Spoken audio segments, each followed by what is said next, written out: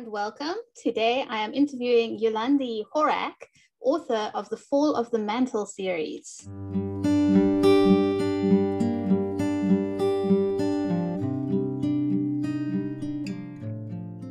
Hello, happy Sunday. So the first, I'm gonna start with a really difficult one, and if you can't think of an answer, we can come back to it. Why do you write? I don't know. It's a difficult question to answer. I mean, I write because I think it's my call. I don't think it's my calling. I know that it is my calling. This is what I am supposed to be doing with my life. Like, even if nobody ever reads anything that I put out there, just the act of crafting this world and these characters, it brings me so much joy. It's like, I don't know what makes me a person. It's like, why do you breathe? Because you have to. This is how I feel about writing. It's everything to me. So that leads into, can you tell us about what you're currently working on? I'm currently working on the third installment of the Fall of the Mantle series. The book is called A Curse of Venom and Scales, and that's very like dramatic and dark. Fall of the Mantle is a series set in a world kind of similar to ours, except it has two moons. It has like a country based very heavily on England and the UK, a country based very heavily on France, and then like I have parts that are based on the Middle East and like Japan. There's a very big Japanese area, and then the main kingdom is cut off from the rest of the world by a force field, and then basically a plague breaks out, and these people are stuck under this force field with a plague, and there's a lot of spies and like intrigue, and also Vikings. You left out the Vikings. Did leave out the Vikings. Oh my goodness, and they're one of the most important parts of this story. So the main story in the first book is about a girl who has to hide her identity basically because she's royalty. And people discover that she is alive and she's not dead like she's supposed to be, then she will very soon become dead like she is supposed to be. She's also very interested in medicine. So can you tell us more about like that aspect? Okay, so Kara is a physician's apprentice, not because she chose to be, but because it's the easiest way to hide her.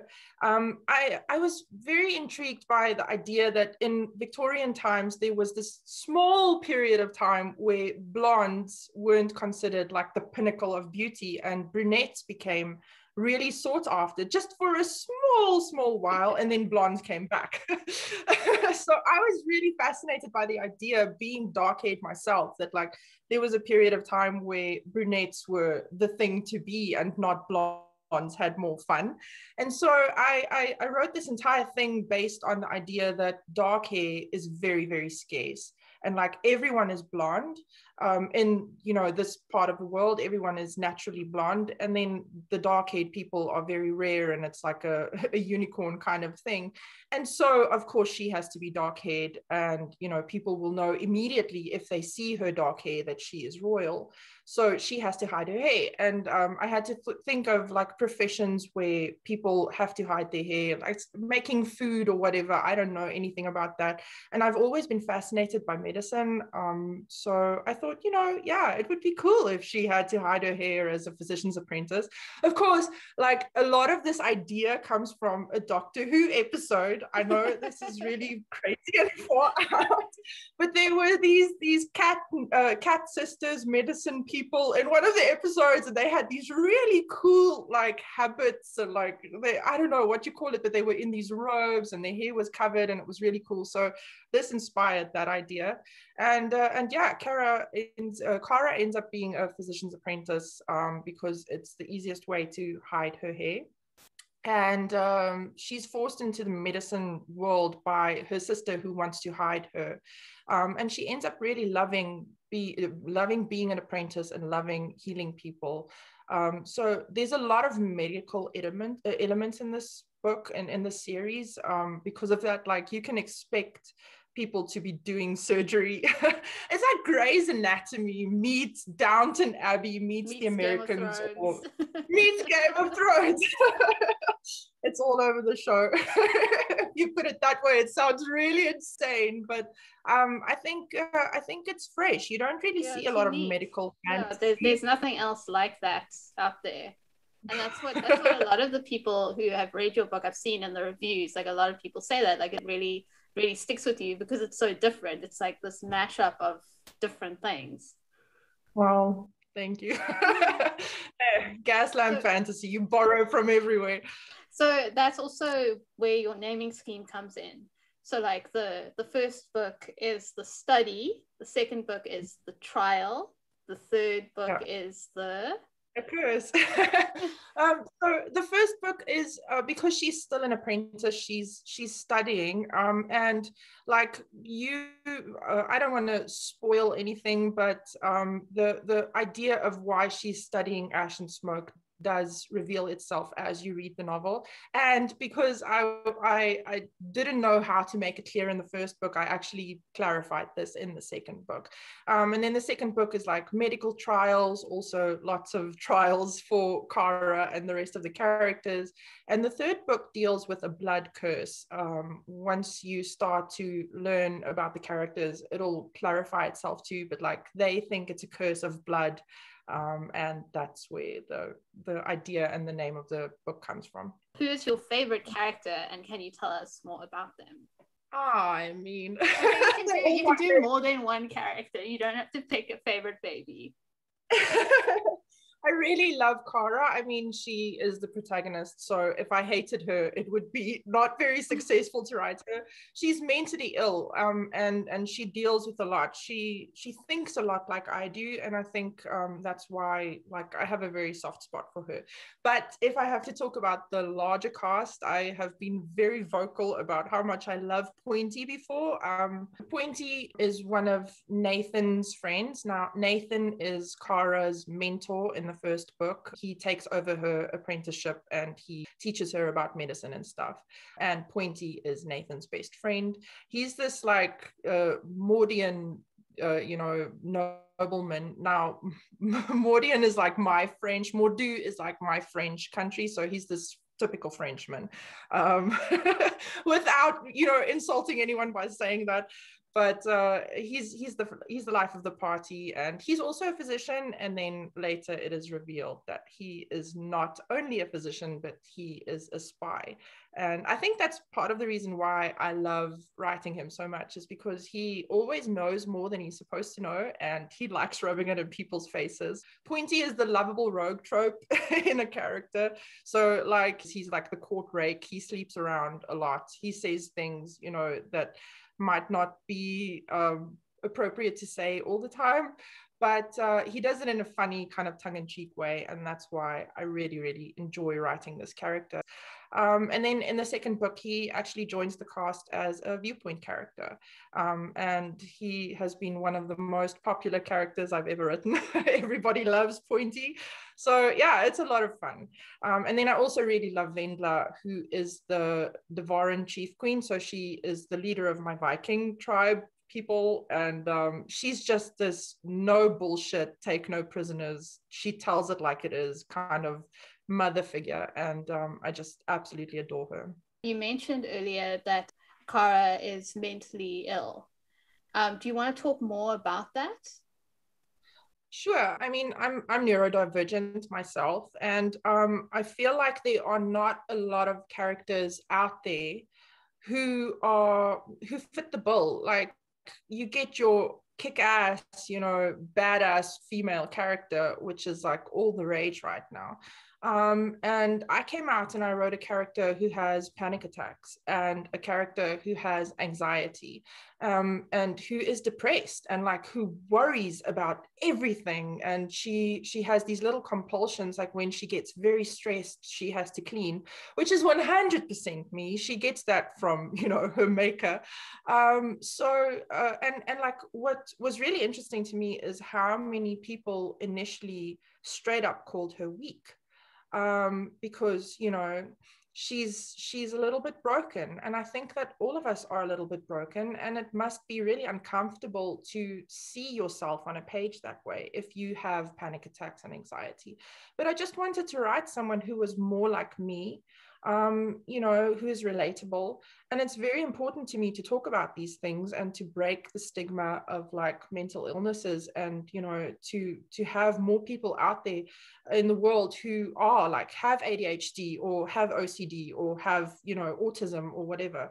And I think it's very important, and I think more of us should be doing it. And just, you don't ever really see characters actually working through their mental stuff and trauma in fantasy. It's not something that you come across. Because of this, like in the third book, Kara starts going to therapy, and she actually also starts using anxiety medication, because I think it's important to normalize these things, because too many people out there are trying to hide what they are going through, and we need to break the stigma. We need to make this accessible and to make it okay for people to seek help if they need it and stuff like that. Wow, that's awesome. Do you have any ideas about what you will do when the Fall of the Mantle series is finished? I don't know. I actually kind of cried about this the other day. I know it sounds absolutely insane because I have 5 books planned and I'm in the 3rd book now, but I cried because I don't want the series to end. So I don't know. I haven't really thought about it, but it'll probably be something steampunky, and it'll probably have medical elements too. It'll probably arrive in the middle of the night and you won't be able to think of anything else, even though you're still busy with Fall of the Mantle. This sounds accurate. I don't think you have to worry about that. I think you have to worry about it arriving too early. What is the first thing you remember writing? Oh, wow. Okay. So I was completely obsessed with Al Capone when I was young. Okay. Let me just put this out there. How young are we talking?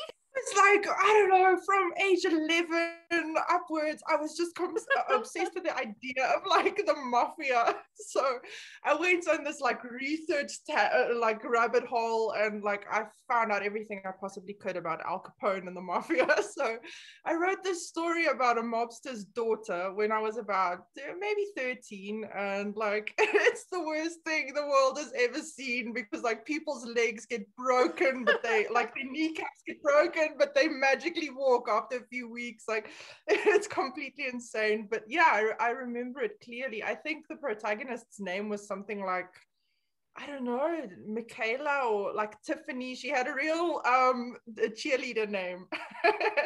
Not Italian at all, and her dad was this mobster. So yeah, that was the first thing that I remember writing. That's amazing. It's ridiculous is what it is. But whatever. Well, what are you gonna do? I was obsessed with Sweeney Todd when I was 9, so okay. If anyone's gonna understand. Not just me. Yeah, I don't know. I was obsessed with weird things. Like I went through this Egypt phase where everything was Egypt, and then I really got into Greek mythology. So it was Greek mythology, and then from there it went like Al Capone, and then it went back to Greek mythology. I always keep on coming back to Greek mythology. You need to write a Greek myth inspired story. I really do. It would be great. I recently played Hades, and I thought, it's all these Greek gods and things, and I thought it would be really cool if you could put like Zagreus and all of them in a modern day setting and do something really cool with that. But then I realized, Percy Jackson, this has been done. Well, it's been done. Like there are a number of, it's kind of a genre. Like it's not just Percy Jackson, and that means that it's fair pickings. It won't be exactly the same. It'll be like something with mafia influences and steampunk. Exactly. Like steampunk Hades and Persephone. There you go. Really cool. You heard it here first, folks. Unrelated to that is your favorite tools of the trade. I'm very straightforward. I use Google Docs and I use Word. This is how I write.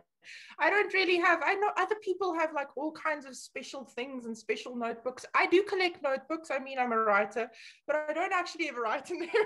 So I have all the pretty notebooks, but they're all empty. And yeah, I don't have special pens and stuff. I use Word. There's a few websites I can link you if you'd like, but I mean, there's a few sites that I like to use. I use name generators because a lot of my stuff is set in like pseudo France or pseudo Japan or like pseudo England. I found this one really cool name generator that makes up names based on parts of actual town names of whatever area you want to generate it for. So that's really helpful because I don't actually speak French. A lot of people are surprised to learn this, but I don't actually speak French. I make up all of this stuff as I go along. And these name generators are really, really cool. But I mean, yeah, I can't think of anything else. You live in Canada now, so how long is it until you do speak French? I'm trying to learn. I think that once my kid starts learning French in school, then it would be really helpful if I actually have a rudimentary understanding of it so that I can help her. So I am trying to learn. I'm also trying to learn German in between. So I mean, it's when you find the time. Like trying to learn languages at once. It's very confusing, but I'm farther along with German, so I mean, German is not an easy language to learn. I'm not gonna be funny about it or anything. It's just it's like insane. It's insane, and the tenses too. They are very, very complicated. So, I mean, I speak Afrikaans and English. Afrikaans doesn't have tenses. It's very straightforward. It's like one or the other. It's like past, present, or future. English is a little bit more complicated, but then there's German, and like it's it's all over the show. So French, I mean, too, it's completely because Germanic and like Latin languages are completely different when you try to learn them. So yeah, I mean, it is complicated, but I'm trying. I'm trying my best. Not as difficult as the first question, but how do you find your inspiration? You've partly answered it already, but maybe in more general terms, where do you usually go for inspiration when you're having a bit of a slow patch? I game. When I feel terrible, I surround myself by other brilliant storytellers. A lot of the influences of this book actually comes from the Dragon Age franchise. People, BioWare, they told this absolutely amazing story, and they crafted this world that is like bigger than anything else you've ever been in, and like I enjoy going there. I also read. I mean, I listen to music, and I walk in nature. Inspiration sometimes comes from the weirdest places. Like the main inspiration for Fall of the Mantle specifically was a SciShow video on YouTube about the 5 most deadliest viruses out there, and like the idea that a virus could bring, people to its knees was just more than a war or anything, was just really fascinating to me. Okay, I started writing this not knowing that I was going to live through a pandemic myself. So I'm not so fascinated by it anymore. I'm kind of tired of it right now. But that's what inspired this entire series. So, I mean, it comes from the most random places. And then you've also just touched on this, but how do you feel your other hobbies influence your writing? So you mentioned gaming and reading, obviously, but you're also an artist. I'm weird in that regard that I don't actually really draw pictures from my books, and I don't really actually see a lot of what I write in my mind. Like other writers can tell you they see this thing and it plays off in their mind like a movie. I'm not like that. There are certain scenes that I can see, certain things that are tangible to me. So my own art hasn't really influenced my writing, but sometimes you'll see a picture someone else made and it will be like, oh, okay, yeah, I can see that. I don't know, I'm very weird in that regard. Maybe I'm a little bit broken. There are a number of authors who I've heard have the same thing, where like, because I have a very visual, like I write basically what I see, but I've spoken to a number of other authors who don't have that. Like they actually see the words. So you're not alone in that, and you're not broken. It's just that thing. I have been drawing more of my characters now because there has been, like, people have asked me to do it. So I've been drawing more Fall of the Mantle kind of stuff, and I like doing it, but it feels like it's after the fact. I look at my own descriptions of the characters to get them right, because I can't visualize them. I can visualize some of the things, like I can see the mantle. It's purple and it's swirly, and I can totally see how this is supposed to look. It's the force field, yeah. It's called the mantle. And I can see the monolith is like this enormous pillar thing. It's like a copper pillar in the middle of the main kingdom, Eland. And it's very, very tall. And this is the thing that projects the mantle. Like, I can picture it. I can see the skyline of the city. And like I can picture the automotives, which is like tiny little train locomotives that the people in Eland use to travel. Each, like we have cars, they have automotives, and like I can picture those things, but the characters I don't really know. Like, I recently made this connection that Wendla is basically Lucy Lawless, who used to be Xena back in the day, Xena Warrior Princess.